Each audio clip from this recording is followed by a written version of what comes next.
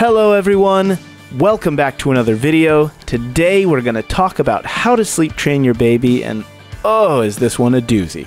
But don't worry, by the end of this video you should have all the information you need to start or continue sleep training your child with confidence. By the way, since I don't have a bunch of footage of my son sleeping, because I don't sit in his room at night with a video camera, instead while I'm talking I'm going to show you some clips of him just playing and being cute. Now, as with most of our videos on this channel, I'm tackling this topic using a 1-2 combination of my own personal experience paired with copious amounts of research. So I'll warn you as usual that I'm not a doctor or a sleep expert or even a baby expert. I just do a lot of thinking and studying when it comes to raising my son, and my wife does too, and so we created this channel to help other parents by sharing our experiences and doing all the research so you don't have to. So please like this video and subscribe if you'd enjoy watching others like it. So, sleep training. It is such a tough thing. I would go so far as to say it is one of the most emotionally taxing things that I've ever had to do. The first thing I need you to understand about sleep training is that there is no silver bullet. It takes time and it takes conviction. Nor can you begin sleep training right away. During the first few months of your child's life, it's entirely normal for everyone in the house to be sleep deprived and to be on a crazy haphazard schedule. There's really no getting around that. It's once your child hits about 6 months of age that most experts recommend you begin the process of sleep training. This is something I agree with and something we found to be true because your baby needs to have developed a certain cognitive capacity before they're capable of being sleep trained. For us, there was a lot of trial and error. There were a lot of mistakes made, and so my hope today is that we can help you avoid those same pitfalls and eliminate some of the stress and frustration you may be feeling as you walk through this process with your child. Now, maybe you've already done some reading or watched some videos about the many different sleep training methods out there, and there are a lot of them. They include the Ferber method, the chair method, the fading method, and the so-called no cry or no tears method, which you can't see me right now, but I'm air quoting because the term no tears is quite the misnomer, actually, and we'll talk about why in a minute. Right now, I want you to forget everything you've read or seen or heard about sleep training methods, okay? Because we're going to drill down to the core of what sleep training is really about. What we didn't understand when we first started down the path of sleep training was the science behind it. And in order to understand what sleep is like for your child, let's first think about what sleep is like for us as adults. When you roll over in the middle of the night and maybe you wake up briefly, you pull up the covers and fall back asleep, you probably don't realize it, but that's a skill.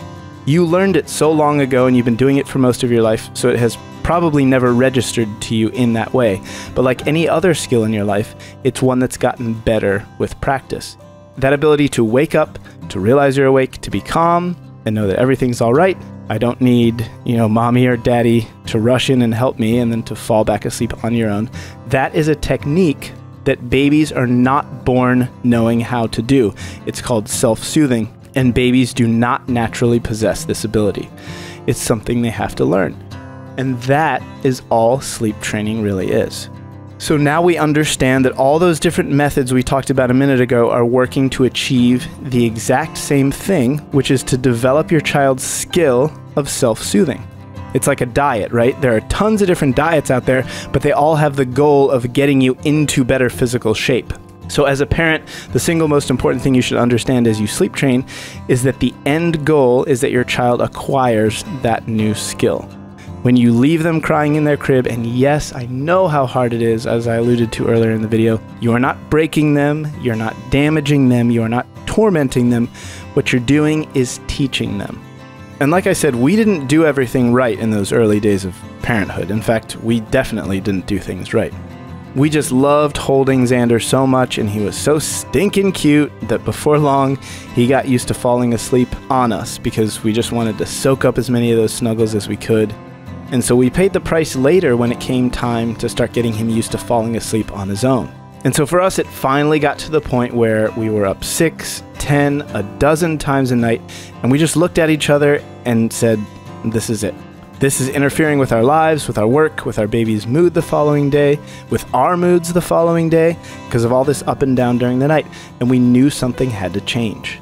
Once we learned how self-soothing works, that it is a skill that needs to be developed, everything changed.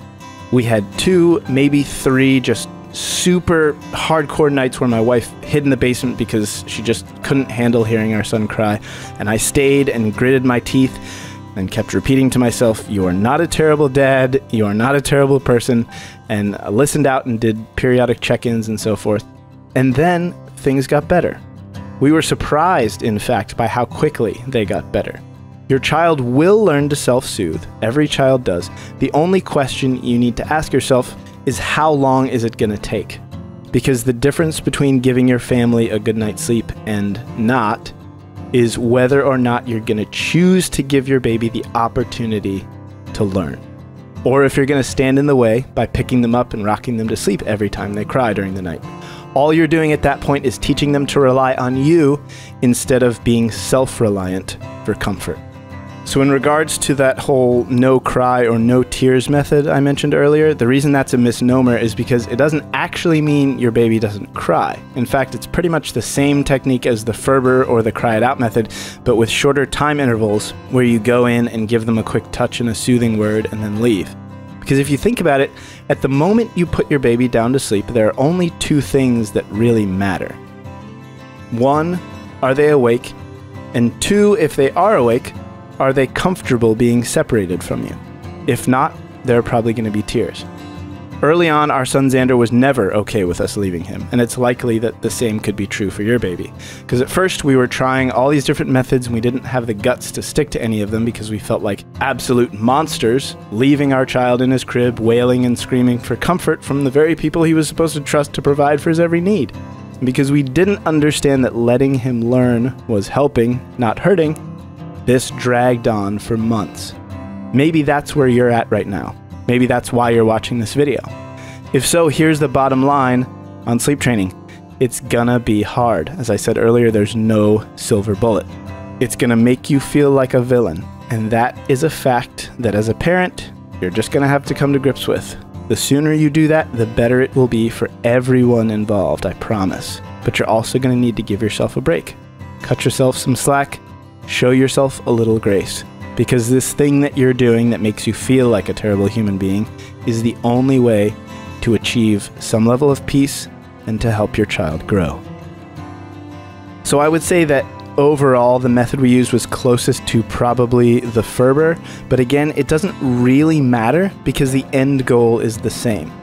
Even after those first couple of awful nights when things get better and your baby is crying for shorter and shorter periods of time, sleep regressions still do occur.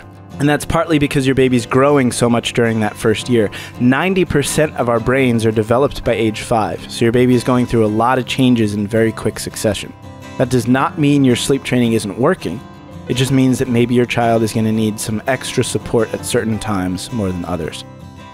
One thing you can do early on to help is to develop a bedtime routine, whether that includes bath time or story time or singing lullabies or teeth brushing once they have some teeth. Some type of structure to let them know it's bedtime, and if it's the same routine or close to the same every night, that will help prepare them for what's coming. Things will also tend to improve as your child gets older and starts to gain a little more independence. Once Xander hit his first birthday, it got to the point where we could give him some freedom in terms of letting him decide how he wanted to spend his own time. So we would say, okay, it's time for night-night. We're going to put you in your crib, but if you want, you can stay up for a little while and play with your stuffed animals or read your books. Now, granted, this was after he was old enough to have that stuff in his crib with him. I definitely don't recommend doing this when your baby's an infant. They should, of course, have no blankets, no pillows, no plushies, nothing else in the crib with them until they're old enough to move around on their own. And you can check out our 6 stages of crawling video for more on that. One last piece of advice I'll leave you with is that I know that sometimes it can be easy to get discouraged. You're already sleep deprived and you've got to be up for work, and here you are trying to rock your baby to sleep at 3 a.m. for the 4th time tonight. So whenever I felt myself getting frustrated, I would try to take a step back and remember that my son isn't always going to need me. And when I think about that and about what it means to be needed, and what it means to let yourself be needed, I often find it changes my perspective. To me, perspective means seeing the positives in an otherwise bad situation. If where you are now is tiring and strenuous and you're at your wit's end, there's nothing wrong with that. There's nothing wrong with admitting it. But even in our worst moments as parents, we need to remember that when those moments are over, they're gone. When my son's 16, he's not going to be crying out for comfort from Dada when he wakes up in the middle of the night. At least I hope not. But this time that we have with our children, this right now, it's the only right now we're going to get. Now, I don't say that to be dour or grim. I say it because cherishing each little moment is no less important just because maybe it is not our best moment. And yes, being needed is inconvenient sometimes. It's not fun sometimes, but it can also be pretty wonderful if you let it. Well, folks, that's it for this video. I really hope you got something out of it. If you did, if even one or two things I said stuck with you, I hope you'll give this video a like. It really does help.